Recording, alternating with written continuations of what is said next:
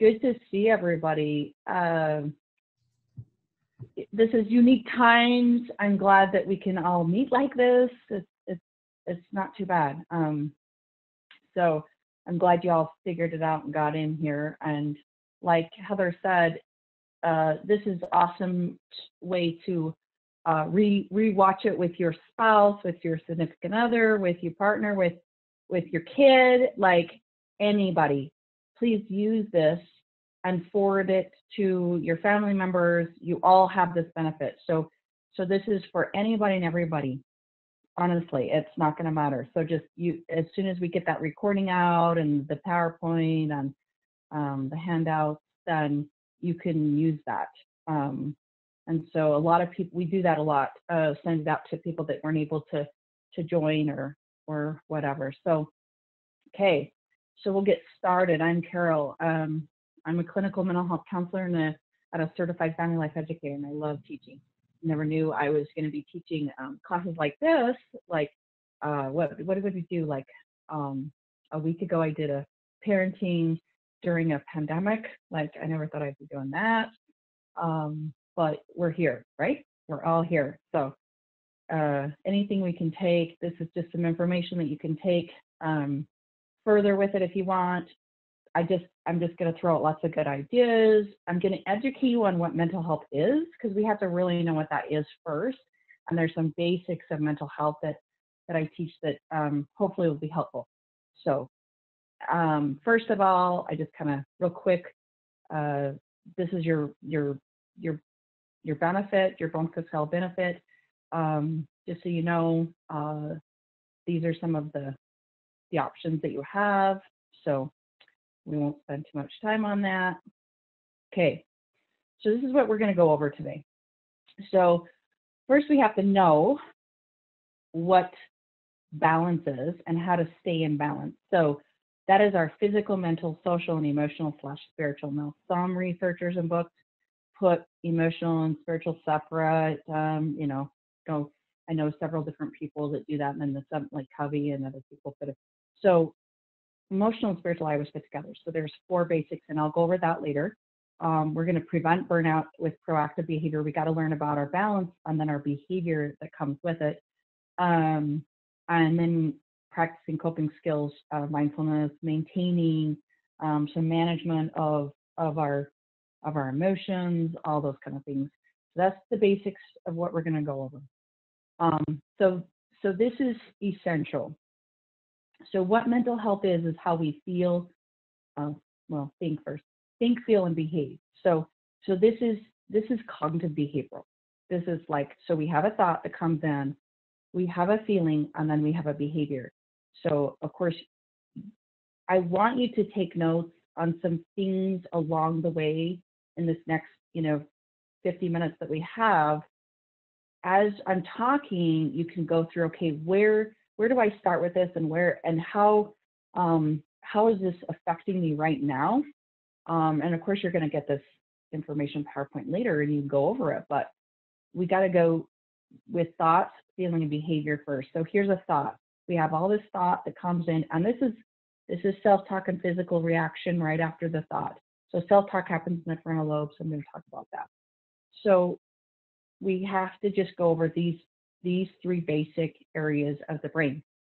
So we have a thought, then that sends us into a feeling, and then that sends us into a behavior. Okay. So this little picture of why coronavirus is triggering our mental health. I mean, you can see the mindset goes to survival instead of our basic routine. That's like, oh, we're living, we're doing okay, and overnight we've had to go into some survival mechanisms, right? And so our fight, flight, or freeze is super awesome. It keeps us alive. And so we've had some traumatic experiences. I mean, add the earthquake to it of like, oh, I don't know, that's kind of weird. Am I going to die right now? And your physiological body, because right after the thought kicks in, and then we have this physiological response system that keeps us alive and says, hey, something's not right, do something, So I'm sure you guys all can now look back and see how that's working for us. This is for everybody. This is for your kids. This is for like I said, we'll try to, hit everybody in anything, any kind of family that you're in or whatever, but we've got to know that we have fear that's different now, right? So we have fear for our loved ones, we have fear for our health, we have fear for our jobs. So that's where we're at. I mean, so this is the acute stress situation. So this is our balance, okay? So we have to kind of know where our balance is. So I'm going to go back to this thought, feeling, and behavior. But we first go into balance, okay? So our basic balance is our physical, mental, social, and emotional, like I said. So physical, okay? So how we feel, and how we behave is a lot to do with our physical, but our diet, exercise, and sleep are so essential for all this. So our mental health, of course, is what we're talking about. Here's mental, our brain power, our judgment, what we learn, how we're stimulating our mind. Social, we've had that completely erupted, right? So, and our emotional, spiritual, we're going to talk about emotional intelligence, how to ground, how to be connected that way in spiritual ways. So, in the emotional ways. So just know that and have that as your basic four. So why it says time, energy, money, this is how I teach this, is your basic balance has to do with these four, and it has to do with where your value system is. So where you put your time, energy, and money, I can tell where people are in their balance is where you put your time, energy, and money. I mean, really. So it's like, here's my energy, here's my money, here's my time. Where do I put it in these four categories?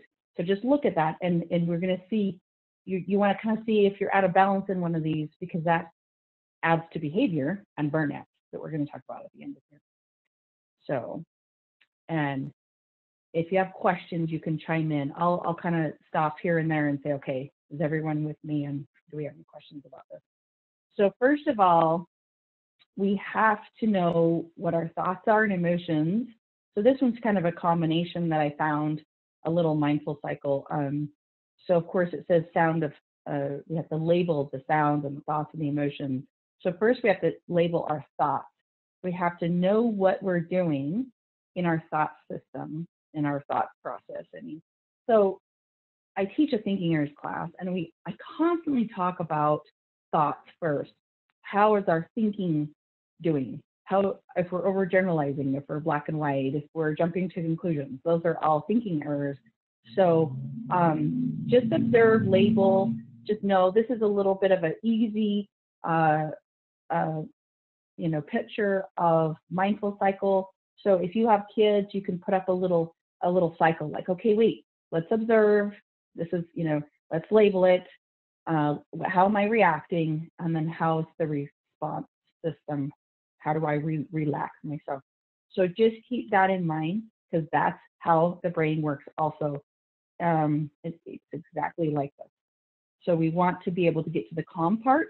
What happens in acute stress or fight or flight, we don't get to the calm part and stress response.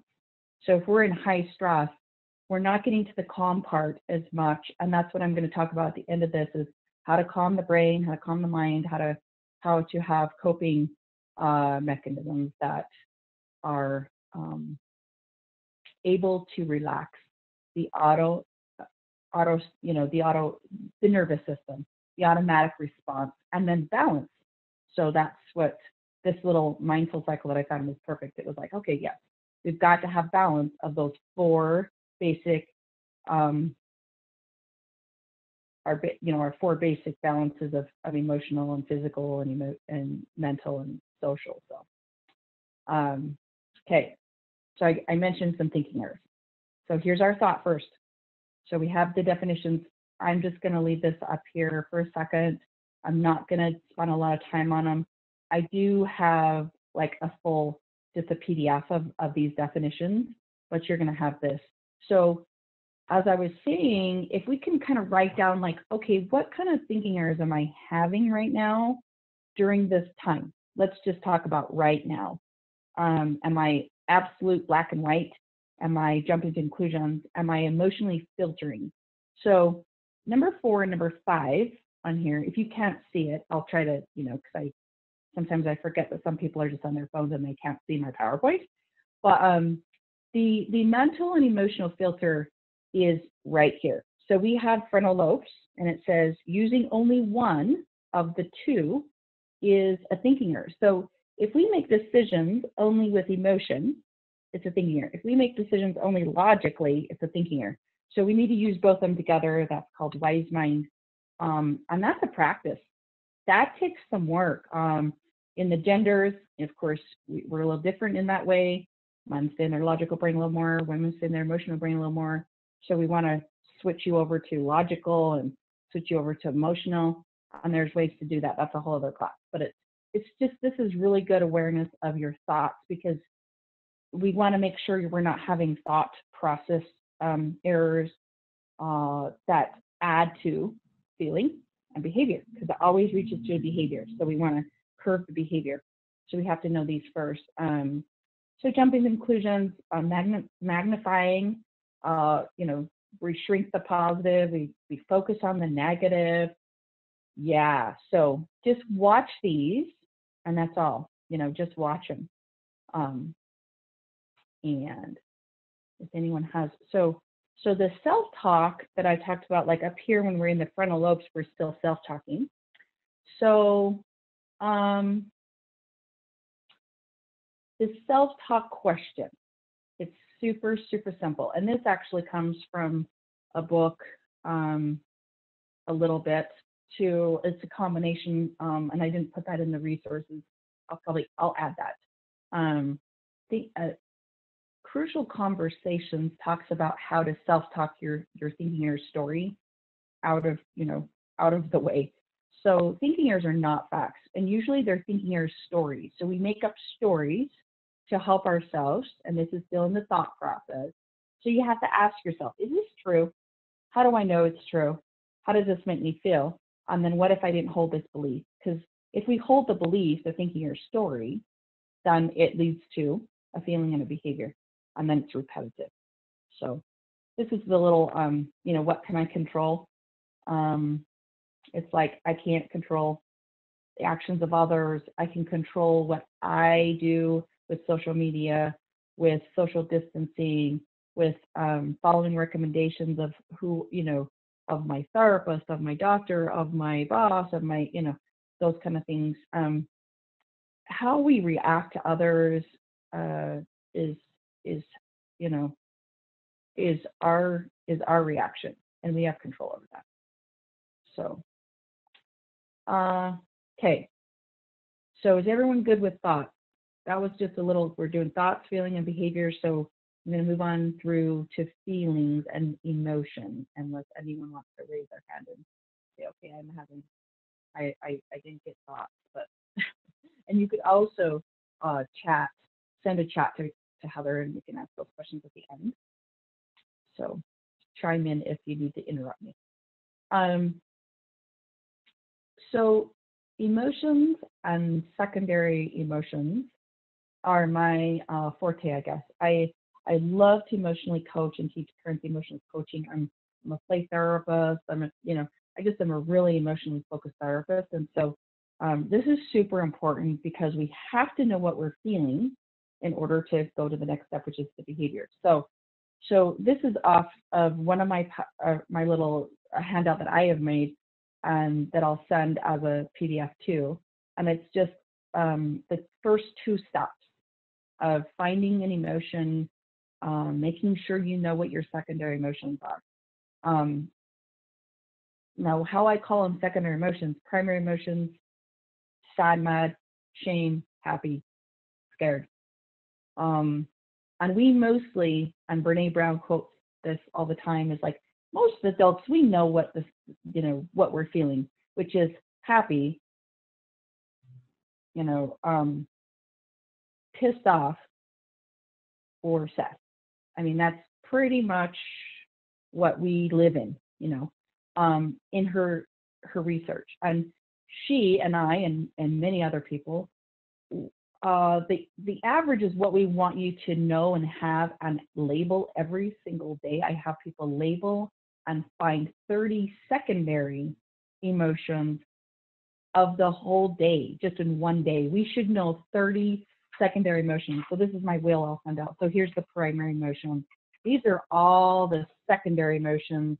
If you can't see my video, they're just primary in the middle, then secondary, all these words of betrayed and resentment and outraged and annoyed and jealous and hurt and lonely and inadequate and overwhelmed and discouraged. And then on the other side, happy and peaceful, we feel content and relief and safe and worthwhile and trusted and created, and respected and motivated, or we feel grounded.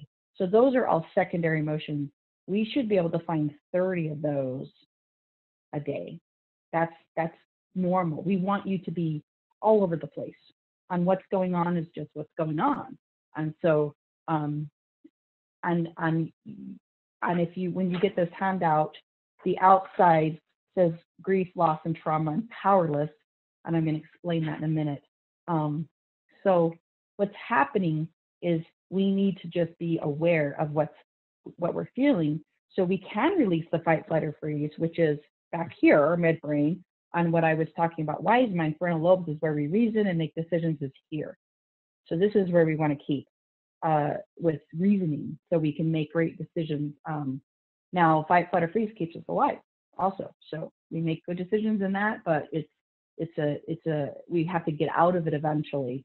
And so rating your emotion 1 to 10 is just another way to see the level. So I just do 1 to 10, 10 being a strong emotion.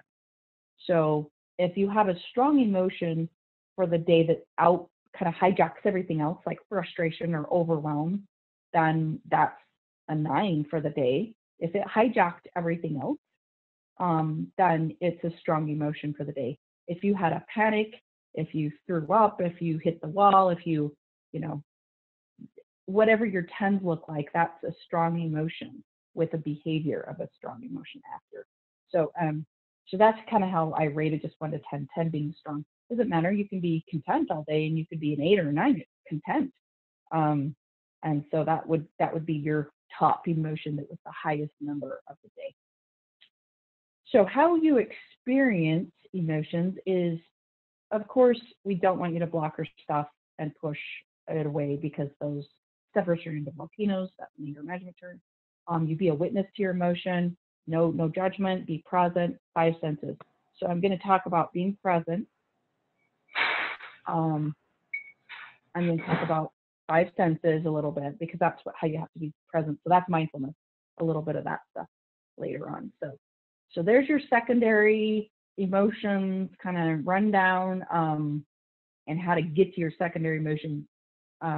I would challenge to write down as much as you can through this process of like, okay, how am I doing? Where am I at?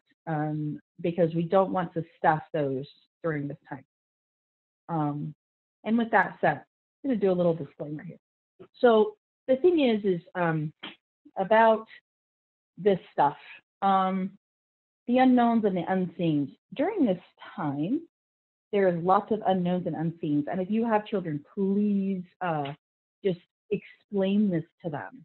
And then you kind of give yourself permission to step back and say, well, we're doing awesome. We're doing the best we can right now, and it doesn't matter. So full permission. I don't add things to people's plate. I want you to take things off your plate. Because in this time, if we're in acute stress, which most of us are, so it's a time of an unseen unknown, and so it's a very traumatic time. So if, like on the emotional wheel that I showed, if we're in grief and loss, if we're in grief, loss, and trauma, okay, got that down. I mean, come on, okay, let's have some fun. I could list all the things I've lost. Yeah, I really like going to restaurants. I really like social. I really like going to the movies. I have a reward system on those kind of things, right? That was my reward system. So I've had to get creative. Like everybody and all my clients, We've had to get creative about a reward system of changing from loss to gain. So how all the losses that I've had, how do we gain it to, or add it, gain from a loss. So here's my losses, and I have, and everyone has a list of losses, and then what's my gain from that? And that's where our value system switches, and our time, energy, and money goes to different things. Have we not ate at home way more in the last couple of weeks? I did a class last week on that, on parenting, of like what the importance is of eating at home and the statistics on that with the family. So we've eaten at home some more. We've spent some more time being like trapped with each other, and that might add to some agoraphobia, but if anyone has some trapped feelings, then it's like, oh my gosh, I'm trapped with somebody, or I'm trapped in this situation, and that's a little agoraphobia starting. Like, so that's another traumatic just that's happening. So that's a feeling. If I feel trapped, then we have to add something to that to get us untrapped, right? So if we can't go to the gym because I feel trapped at home because the gyms are closed, then we have to come up with this other short-term gain. So this is the differences between these unknowns and unseens. The unknowns and unseens: number one, earthquake; number two, virus. Very unseen. So when we have an unseen trauma, it's like times, I would say 1,000 on the brain, because we can't make sense of it, and we're trying to wrap our head around our brain going, I can't make sense of this. The news says this, and I didn't see the earthquake. I didn't know, So our brain goes into some reactions, okay? So here's the rundown of those main, from a traumatic event. Acute stress, 1 month, short term. So this little stress, the 3 types over here in this little picture, it basically follows this. So, and then here's an adjustment. So we'll go back to acute stress. So we have symptoms for 1 month, okay? So, we can say, okay, we're kind of having some acute stress. It's a 1 month thing. We don't know what, how long these symptoms are going to continue. And so then if they do continue after that 1 month, guess what we got? An adjustment. So, and that can last for about 6 months. I talk to parents about this all the time, about after a kid has moved or even moved schools, it's a huge adjustment on the brain because all your environments have been completely disrupted. So I want you to write down right now how many adjustments in your environment, there's actually 9 main environments, have been disrupted. I mean, your daily routine. What's been an adjustment? I mean, I bet we could all write down at least 15, like right now. Like, well, my kids are at home, or I've had to work from home, or I've lost my job, or I don't see my family, or I don't have these gatherings that were traditions that kept my social life and my social balance intact. So just think about, write down like all the adjustments that we're having. And so it's nothing to do about it right now. It's just awareness. And then after that 6 months, we go into, we could do some post-traumatic, right? So in between the adjustment and post-traumatic, if you have symptoms that are continuing, that is when we need treatment. So the brain doesn't go into neural pathways of routine and action of this is what's happening. We want treatment in between there, so it doesn't turn into post as much, right? So that's long-term, that's chronic stress. So that's just a little bit of education on that, and how to help your mental health, because we have to know what level we're at. If you're at acute stress, if you're in adjustment, if you're post, 3 to 6 months plus, and that's long-term acute stress, or chronic stress, I mean. So, and then here's the emotions behind these, and this is the symptoms that we're going to have of emotion is loss, grief, and power, right? So talked about that already, and those are the unseen and unseen versus seen is I kind of already talked about. So well, the scene, a traumatic scene would be, you can see someone ill. I always explain this as if someone is suffering from cancer, and you can see their illness, you can see them declining or going through chemo, and there's physiological changes. You can see that trauma. You can see that, and there's loss, grief, and powerless, but you can see it, and so your brain makes sense of it, and you know what it is. But this kind of stuff is different when it's unseen. Okay, so everybody with me? Let's see. We're about halfway, so cool.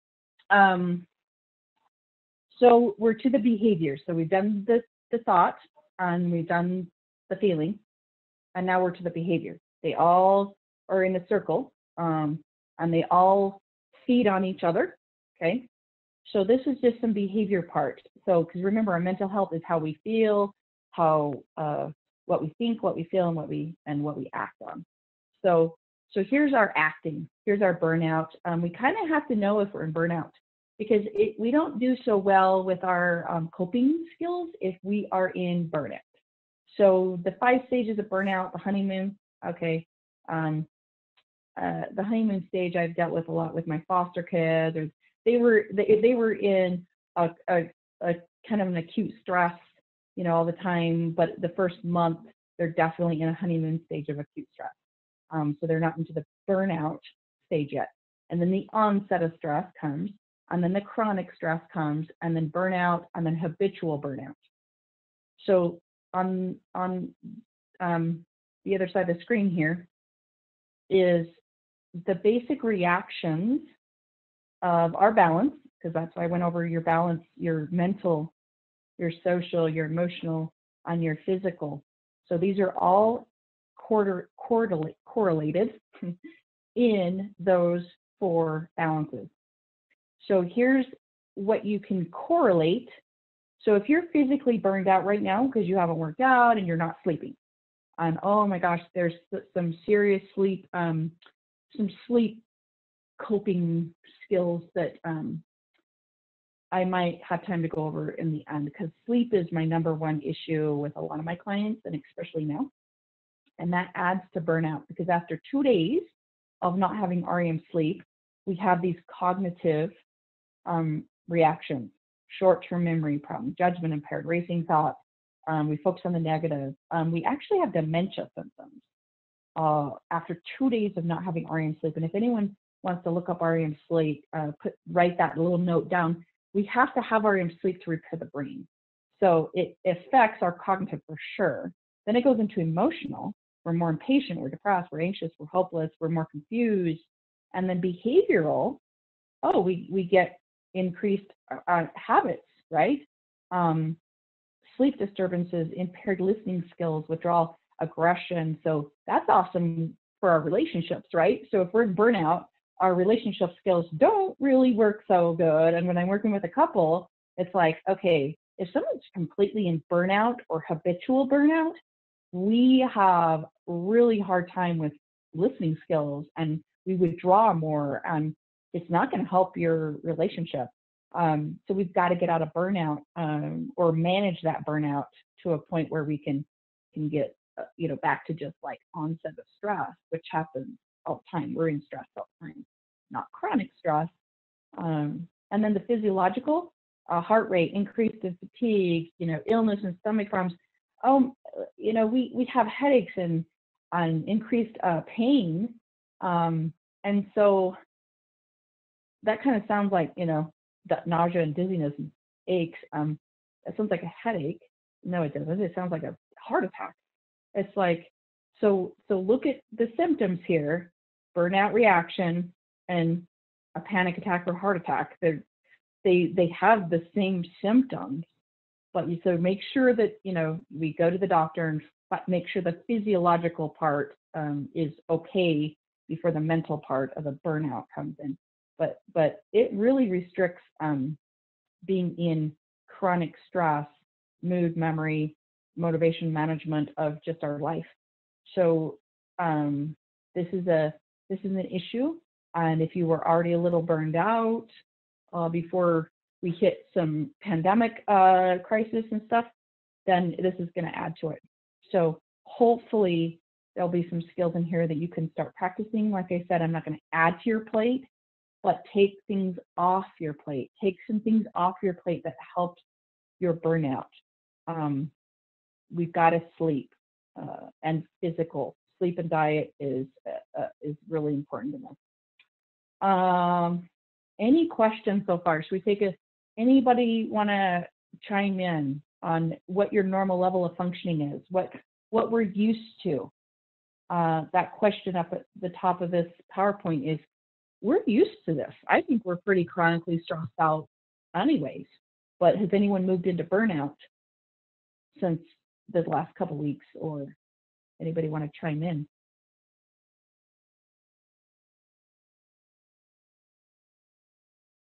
Do we have any chats going? You can chat in. That's going. Me personally, though, I've been feeling burnout from trying to coordinate all these webinars.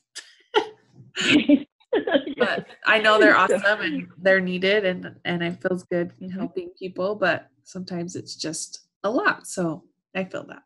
So some people in their jobs have added stress because we've added this rush of like, oh, we need to do this and this and this, right? So it depends on what industry you're in, right? And some other ones have completely dropped out and people have lost their jobs. So Heather's talking about, so what we did was we bumped up these. We usually do a couple of these a month, and I do a parenting one every month. But what we have done is we've bumped up. I think we've done like 5 extra ones the last week and a half of just because there's a need.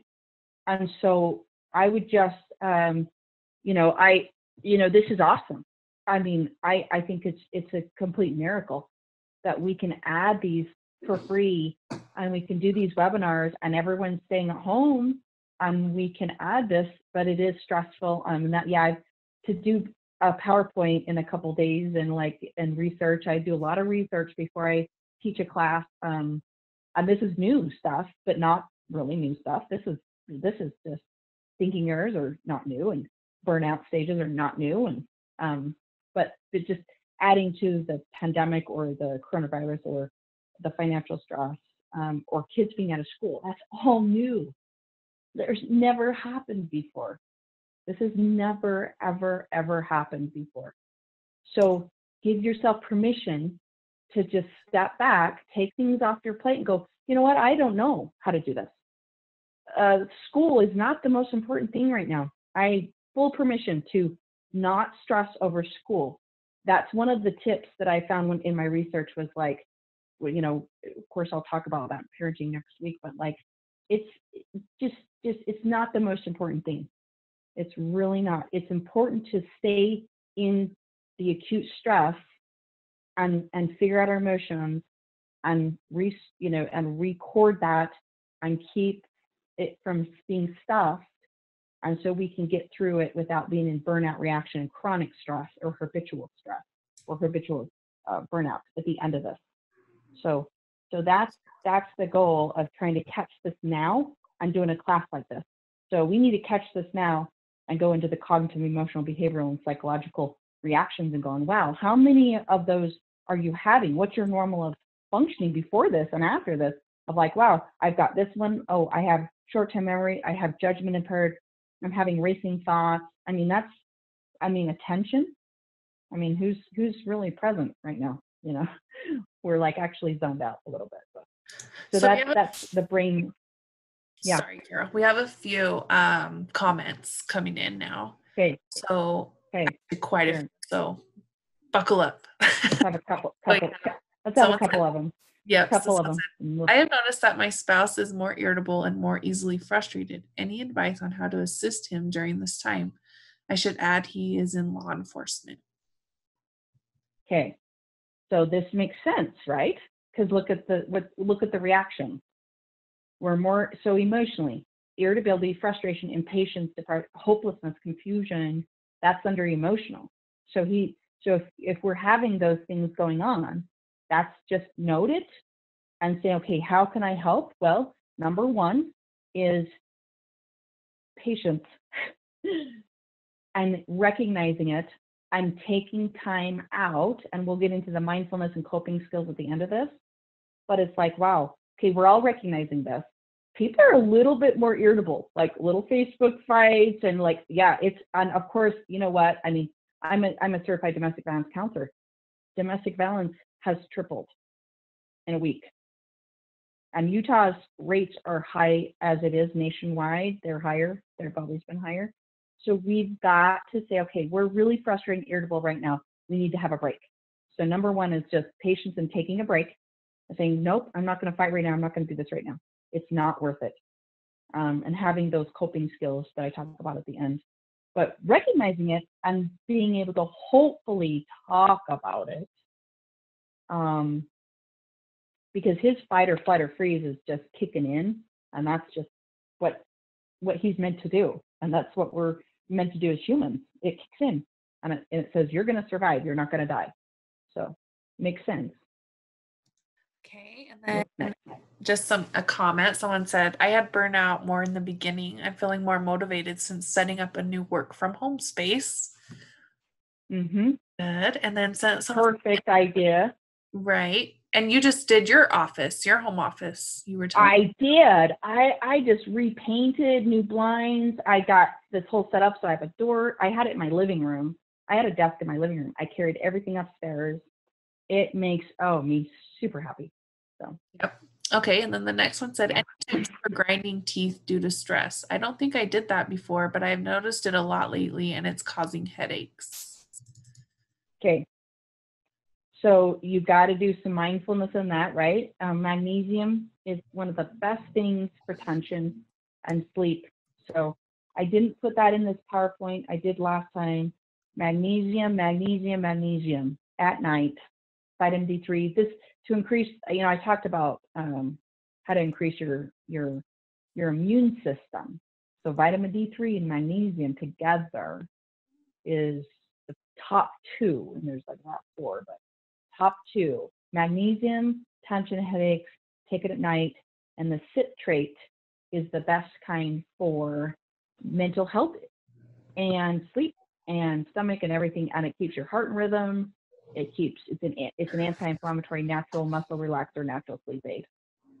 But yeah, so that's what happens is everything's heightened, right? So our fight, flight, or freeze, our brain is in a cognitive state of fight, flight, or freeze. And that adds stress. So here's the onset of stress. And we don't want to get to chronic stress. We want to combat that. So, is that good?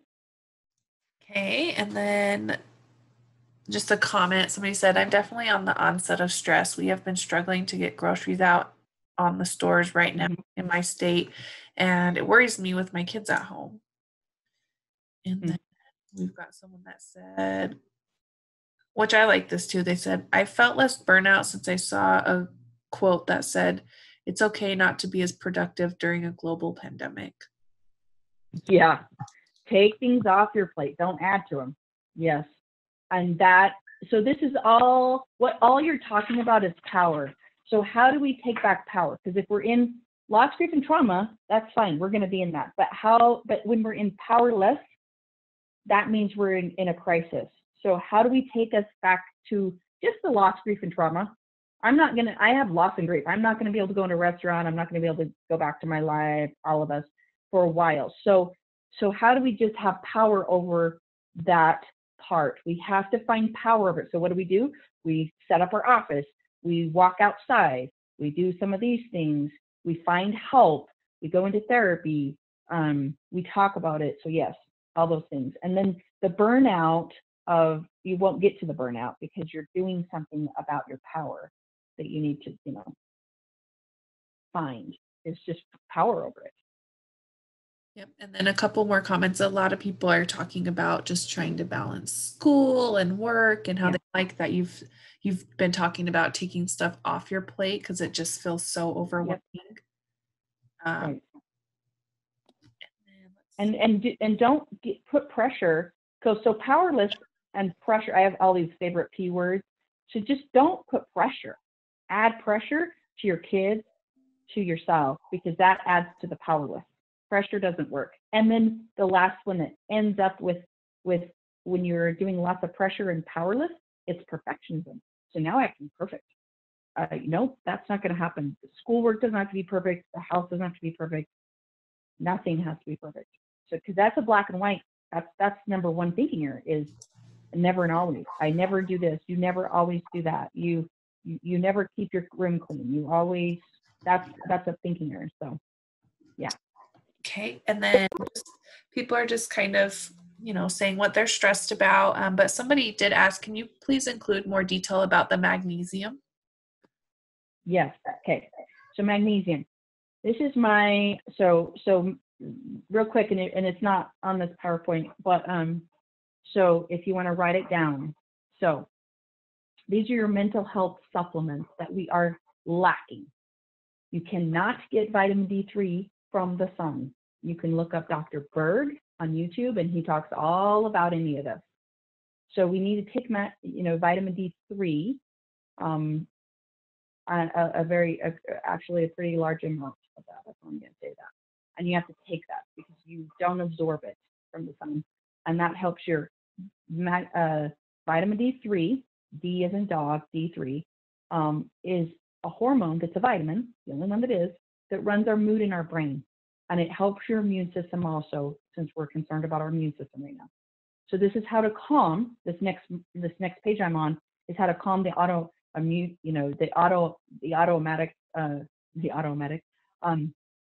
automatic nervous system. And this is some supplements that actually help that, okay? So zinc is a really good one. Your B vitamins during the day, these are all day, vitamin B3, zinc, B vitamins, your B complex. And then these are the top 4 that I have people get on. Now, the last one is magnesium. It's taken at night. It is a natural muscle relaxer, calming the nervous system, calming your inflammation, because here's stress. The stress that sends us into this is your stress hormones. Very basic stuff here I'm talking, like just your stress hormones. So we have to combat our nervous system with these, and we have to calm our nervous system. And so these are some of the things that do that with our mental health. And so magnesium is one of the best things to treat mental health. So it's 400 to 800 mgs. I have a list for kids. It starts at like 250, all the way from a 3-year-old all the way up to 18. So just look at you figure out your dosages. I'm not a doctor, but I am a clinician. I am a clinical therapist that has research on this. And so the vitamin D3 and the magnesium together is very essential because the magnesium helps the vitamin D3 absorb into your system and all your other vitamins and your way you eat and everything. So magnesium helps it absorb into your muscles, your bones, everything. And so we don't get it from water. We haven't drank out of streams in 100 years. We don't get magnesium. We don't get enough of it. We're probably depleted in as much as vitamin D3, especially in Utah. When we come out of an inversion, I don't call it seasonal depression. I call it vitamin D3 deficiency. People are like, I have seasonal depression. I'm like, yeah, so we need vitamin D3. And so both of those are really good for your immune system. So take it at night. So these are the 3 ways. Pill, spray. There's a magnesium spray on Amazon that I buy all the time. And Calm, it's CALM. That's in a drink form, so you can give it to your kids that way. That's the citrate kind. And one more, there's 4. So your Epsom salt in a bath, that is straight magnesium. That's why it feels so good, and it's good for your muscles, and it helps your achy muscles and everything. That's magnesium. So take it in a pill form also. So you can do all those kind of things to calm your nervous system with magnesium. And that's that good. Yep. And then a couple more questions. Do you give the same advice for somebody that's in habitual burnout? Like can't get out of it? So habitual is therapy on some serious weekly balance. And then we go through those steps of stages of change to get to self-discipline first, delaying gratification. Then we have to have a reward system, and then we go into motivation. So changing a habit of very long-term, 3 to 6 months of changing those behavioral habits. I call it routine. It's just changing your routine. That's the way you get out of that. You have to, if you've been in habitual, it might not just be habitual. It turns into clinical depression. It turns into other clinical stuff. And so if you're in habitual and you're in there for a while, it could just be, clinical depression too. So that needs to be treated. So. Okay, and then one more question before we move on. Someone said, I realized in-person social interactions and physical contact like hugs helps me with stress and it's overall positive for my mental health. Obviously, right now with social distancing, it is not allowed. What is some advice you could give about that? So with my parenting, I did a couple ideas on that too. So of course we're like, oh my gosh, okay, so I love Marco Polo, all this stuff that's like creative. We got to get creative. We got to get fun. We got to have some humor. So connecting as much as possible, right? Same with me. It's like, wow, it feels so good to like, and I had my grandkids over like Monday, and I'm like, oh my gosh, like I wasn't too worried about it, but I was like, I haven't seen them for a while, and I was like, okay, you sit over there, but I just want to hug them, and it's like, okay, how do we do this? This is so new. This is so strange for our brain. So we've got to get creative to combat that, whatever that looks like, and send dopamine. So when you hug and touch, it sends dopamine and serotonin to the brain. Okay. So of course your significant other and other people, and I have lots of single friends, we're really struggling, in that sense. And so it's like, here's your better half, okay, and your kids, it's like, we're doing our best, and then here's distancing from everyone else. So do the best you can with getting creative. But yeah, so basically you have to find other ways to send dopamine to your brain, which is jumping jacks and exercising and music and calming, mindfulness and all this stuff, and walking, and that all sends lots of dopamine to the brain, but also vitamin D3 does too. So our focus. So this is really big since we're talking about what's right now. Okay, so this is what I've kind of turned to the last couple of weeks with a lot of people and a lot of my substance abuse groups that I teach and therapy. The focus has to be on what's right in front of you. You have to turn everything to what's right in front of you. So right now, what are you doing? So when you're eating, it's right now. It's what's in front of you right now. Look around. What am I focusing on right now? We have to get back to that simple focus. And this is a little bit of mindfulness. So letting go of thoughts of past and future without judgment. That's mindfulness. Pause throughout the day to present mindfulness to yourself. Walking, eating, imagery, body scan. And I put a couple links down here on this PowerPoint. If you can't see it, hopefully you'll get it later. But it's freemindfulness.org, livingwell.org. So there's two, and they're both free. And you can download anything on there and use this. So I want to demonstrate these 3 ways to calm the nervous system, the automatic nervous system that is an automatic response system that goes into play into stress and fight, flight, or freeze. And so these are 3 ways to calm it. Now, this is if you're still self-talking. If you're at an 8 to a 10, good luck. You're not going to do this stuff, okay? And so if you have a kiddo that's having extreme panic or anxiety, or you are, this is afterwards, this is before, this is just during the day when you are self-talking up here, because fight or flight's up here. So we want to calm it after and before on a regular basis. So if you're in habitual, whoever was in habitual chronic, stress or burnout, your brain hasn't been here for a really long time, and it's exhausting. It is exhausting on your system. And your stress hormones are so strong in your brain, and your neural pathways just say, nope, that's what you do, that's what you do, that's what you do. You got to change. And we have science to show that we've got to change our we can change our neural pathways. This is how you do it, with continuous routine and maintenance of it. So 4 square breathing. This is how it goes. It's just 4 squares. And I have kids and everybody count on and using your, so if you can't see me, I'm pointing with my thumb to my fingers up for, so it's basically 4 seconds, but you're breathing up 4 and you're holding it for 4 and then letting it out for 4 and waiting 4 and then doing it 4 times. So this is something that kids can do under their desk. You can do it under your desk. You can do it anywhere, anytime when you're sitting at a light, you know, and you're just stressed out, or you feel your body coming on with this natural nervous system that hits us, and you're just something triggered that, maybe, we don't know, so a thought, and that's what happens sometimes in a feeling. But then here's your behavior. You have power over your behavior. You can quickly breathe. You can do that anywhere, any place, anytime, anywhere. So that's one that's just anywhere, any place. No one will know you're doing it. Before bed, statistically, if I had myself wired up and I did that for, 4 times, your heart rate drops 3 times lower than it was before. So the next one is tracer color.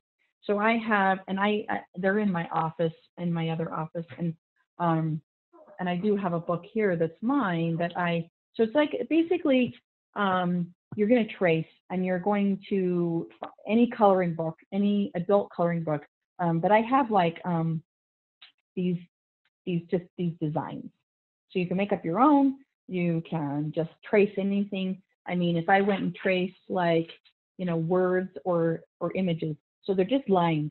So you put it in front of you. I get a chopstick, your chopstick from the Chinese store, from the restaurant. I just steal a couple Chinese chopsticks, and I don't use it because and I have these chopsticks in my office for kids or anyone to do a calming a calming intervention.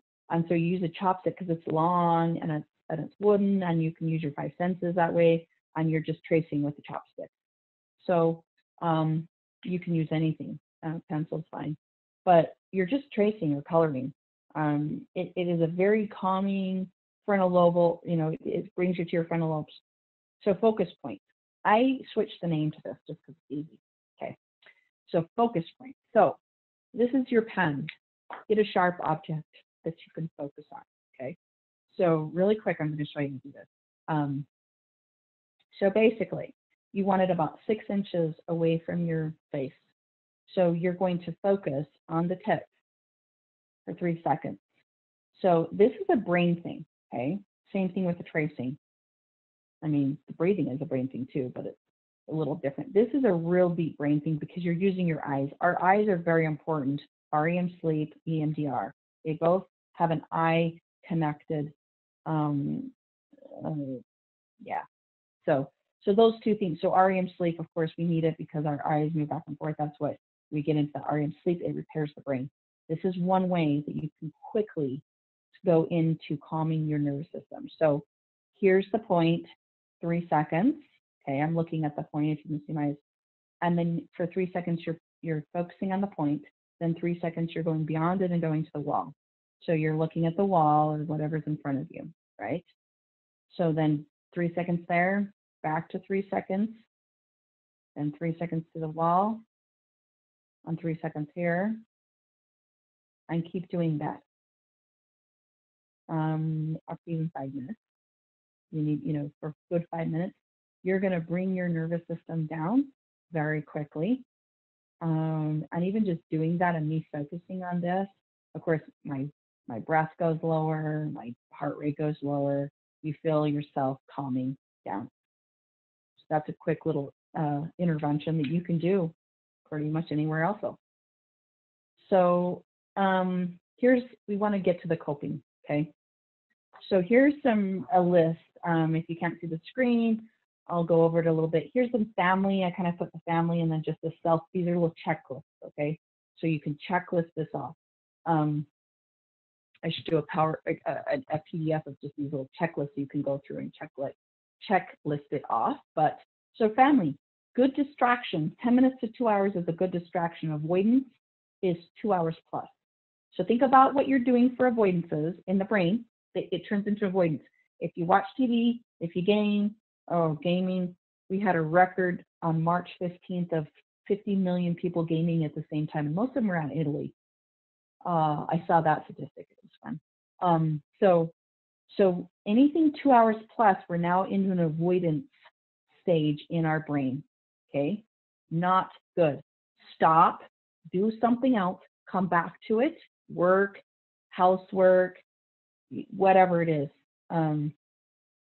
Just homework, especially, like, you got to take a break. So 10 minutes to 2 hours is good distraction. So go watch a movie together for 2 hours. It's a perfect distraction. You zone out for a minute, but don't go into avoidances. Active, creative play. We've got to get active with our creativity. That's the biggest way, one of the biggest ways besides exercise to combat burnout and depression. Okay. Screen time, limit it. Increase humor. I've been super funny. I think I haven't been quite as funny like in my groups and like as much as I have. But man, you just got to laugh at it. You got to laugh at things. You got to make fun of the toilet paper situation. I think it's science. It's just science to me, because bedroom, bathroom, and kitchen are the most essential rooms in our brain and the most safest rooms. So we need to take back the power in those rooms. So when we don't have power, we do things, yeah. So we've got kitchen and bathroom going. So timer as your boss.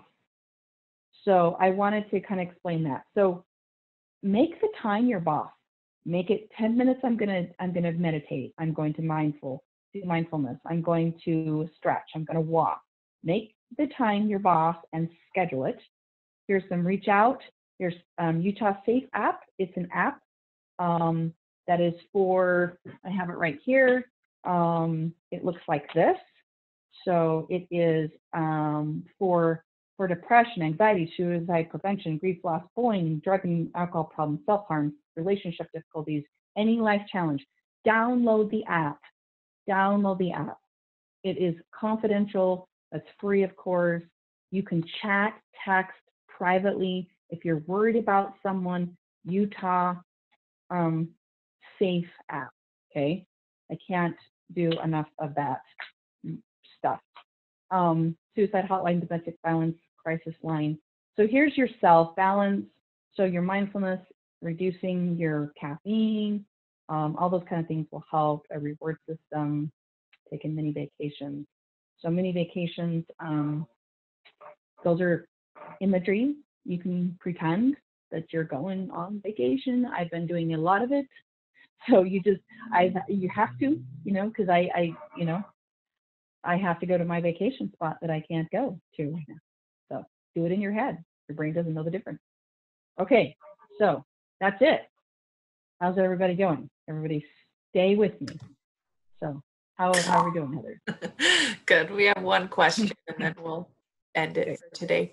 So someone said, what are some tips for dealing with stress of caring for children / schooling while working? Okay, so it's called juggling. I was kind of joking about, kind of funny, like I was telling you. I was going to start this, this PowerPoint with me juggling something, and I was like, what can I juggle? I have my hula hoop here that's for kids, like to keep your safe place, to make a safe place. If you don't want anybody to, touch you, just take your hula hoop everywhere, and they can't go inside your hula hoop. It's fun to juggle, right? So it's called do the best you can, and it's difficult. So how are we doing that overnight with juggling school and everything? It's balance, and it's timer is the boss. The best thing for kids is, here's your boss, the timer. Buy a timer, set the timer. You have timer. We all have timers on our watch, on our clock, on our phones, on our stoves. So just, and the other one is, I can send you the PowerPoint from last week. It talks all about this for parenting. And the other thing is, make a sign, put it on your door that says mommy's on a call or daddy's on, working, and then teach your kids what an emergency is. That's all. This is an emergency. This is A, B, and C is when you interrupt me. C. And when we get to C, then you can interrupt me. So